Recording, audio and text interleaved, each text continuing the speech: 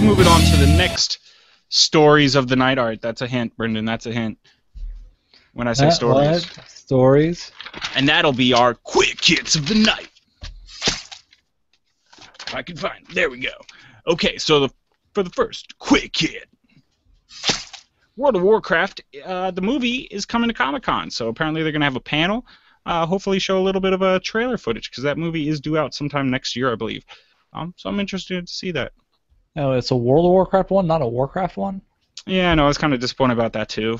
I think just having a Warcraft where humans are battling the orcs in a giant battle would be better, but it is going to be a World of Warcraft movie. All right. Well, I guess because at this point that's the far more popular thing. Mm-hmm. But, yeah. Whatever. But yeah, so let's move it on to the next quick hit. And that is The Last of Us is getting a one-night-only stage rendition of The Last of Us. Or did I already say Last of Us? I already did. But that'll be in Los Angeles, I believe, next month. So they're making a play out of a video game. I thought that was interesting. Yeah, that's first I've heard of that, but cool. And Last of Us was apparently an awesome game, and I'm waiting to get it until I get my PS4, and then I'm going to get the remastered version on that, and hopefully it'll be just as good as everybody says it is. It better be. Better be.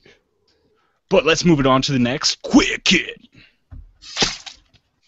And that is FIFA has added an American athlete to the cover, and this is really just for the Americas. Clint Dempsey will be alongside Lionel Messi on the cover. And now this is Lionel Messi's, I believe, 4th year in a row, maybe 3rd year in a row on the cover, so I think they just wanted to spice things up a little bit. It's getting kind of old seeing the same guy on there over and over, and you can't tell which year you bought. So, and Clint Dempsey, that's our okay. best American. I don't know if you've heard, but FIFA, or whichever company makes the FIFA games, has been caught a couple times. Yeah, they have been caught releasing the exact same game and just putting a different year on it. Like, and new stats and stuff, yeah. Change the rosters or anything. I wouldn't be surprised if some of the Madden games were like that or anything like that, because I mean, how much the Madden games, they definitely change the rosters every year. Well, but, yeah. But so at least they do something, Yeah, but let's move it on to the next quick hit. And that is Dwayne "The Rock" Johnson has recently been teasing that he will be teaming up with DC to be a superhero. Now, nobody's quite sure which superhero he was, but recently he was doing a junket somewhere, and he teased that he might be as powerful as Superman, and it only takes one word to unleash his powers. So Shazam?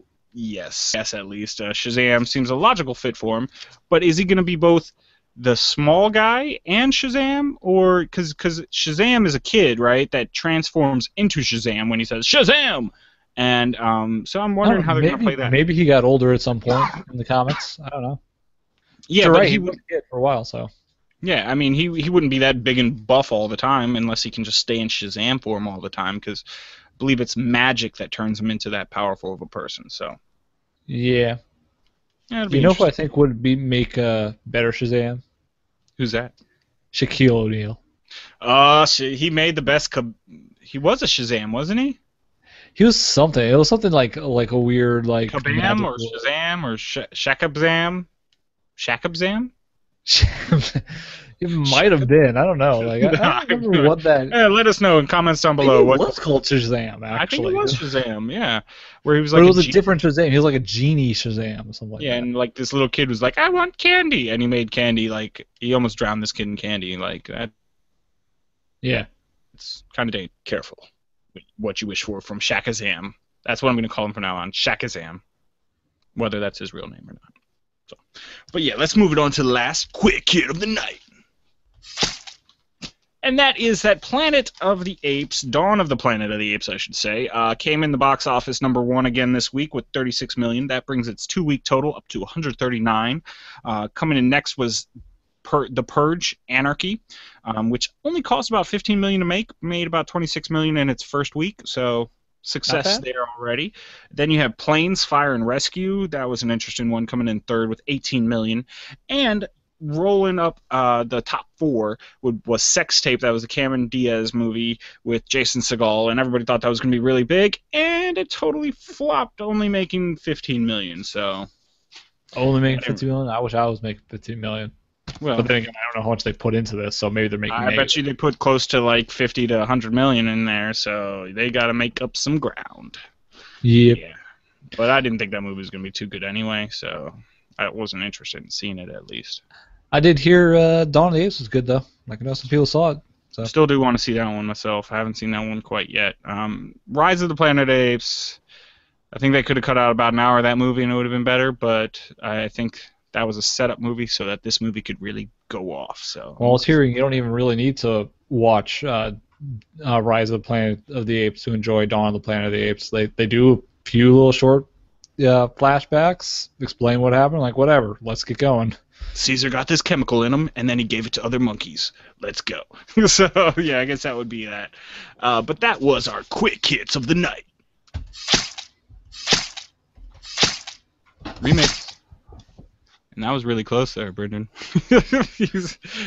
Every time he slashed, he came closer. That's like my move. You just stole my move, man. Like, that's my patented move. Can you patent a move? My copywritten move. Can I copyright a move either? I don't know if I can do any of those things. You can't because it's clearly mine. Okay, so let's. And I got the Chewbacca chainsaws behind me this time. That's true. Yeah. Usually he's got my back and I can talk all the types of trash, but he is hanging out with you right now, so yeah, that is your move, Brendan. I give it to you. Man, relax, buddy. But yeah, so let's move it on to the last story of the night, and that is our video game segment.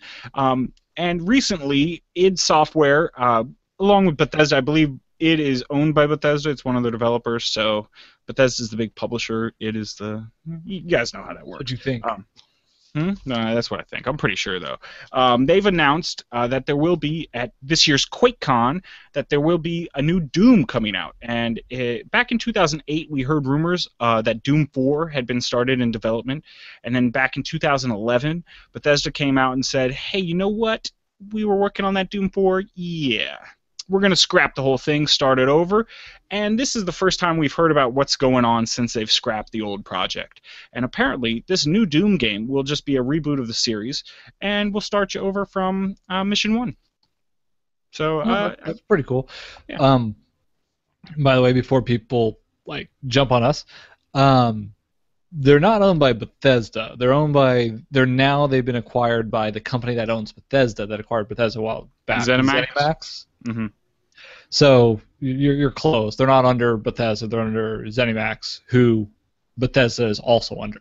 So they're under the same umbrella then. Yeah.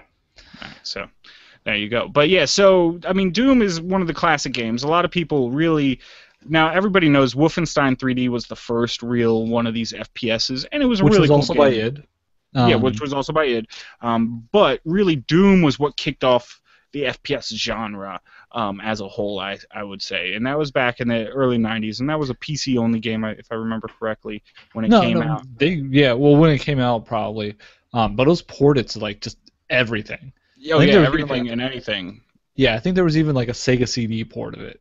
I know there was at least a Sega 32X, and if you remember the old 32X is the extra thing you'd put on the top. Yeah. So there was a Doom 32X, I believe, so that was interesting.